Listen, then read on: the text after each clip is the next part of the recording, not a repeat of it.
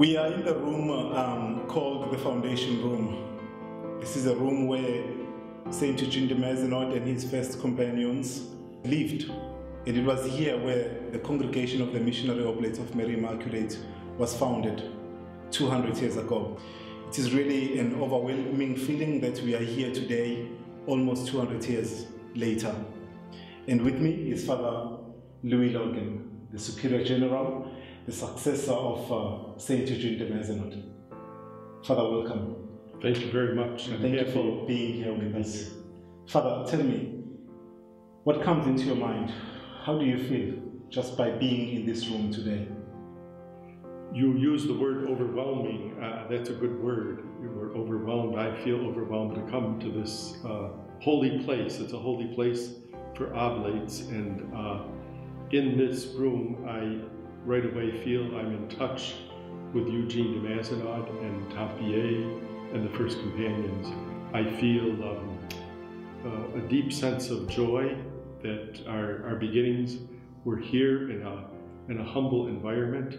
The beginnings were challenging and difficult, but they came together for this amazing project for God. So it's a wonderful experience to be in this room.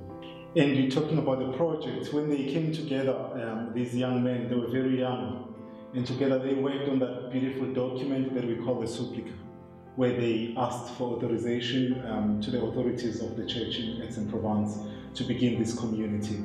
And it's been 200 years ago when they first composed that document. What does this mean to you, the 200 years anniversary? It's a great call to live what they began, I think, to be faithful to the vision that they handed on to us. And when I come here and remember our anniversary, we're going back, yes, to Aix-en-Provence, and we touch that spirit of family, of community.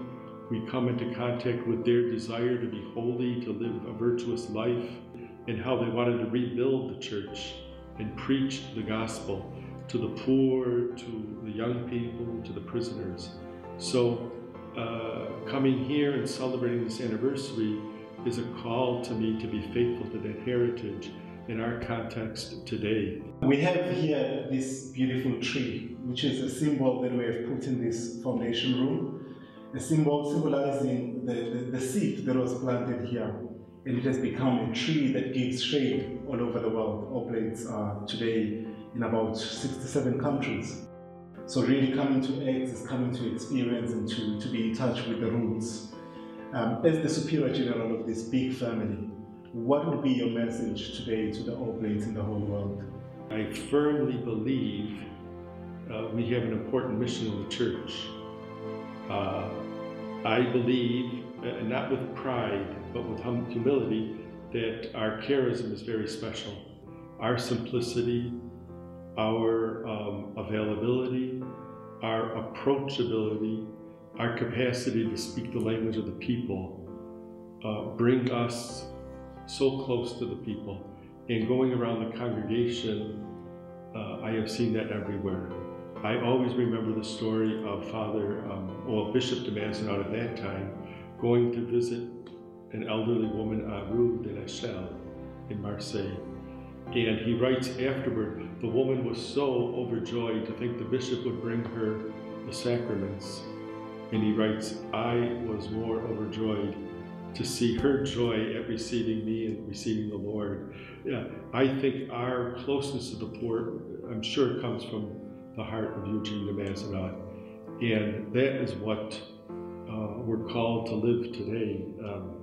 Not only the closeness to the poor, but also the holiness of life that he wanted us, that he himself struggled to live and wanted us to be, in the name of God, be saints. Let us return to these roots, not to stay there with nostalgia, to look at old pictures and say how nice, but to look forward to our society today, our world. We have many good works in the congregation, but we cannot, let's say, rest, comfortable. We have to look who isn't being reached today and get out with the good news to them. The church needs us and continues to to need us. And in that regard, I would say to the congregation, please work for vocations. We can be so involved in our work that we don't have time to invite, young men to think of our lives. And sometimes we don't even believe, there's anyone interested in joining us. So we have to continually invite new members to join us so that the poor will hear the gospel preached to them. Thank you very much. It is indeed a moment of great renewal, a moment of joy, and a moment of gratitude. And we are indeed grateful. Happy feast to everyone. Happy anniversary.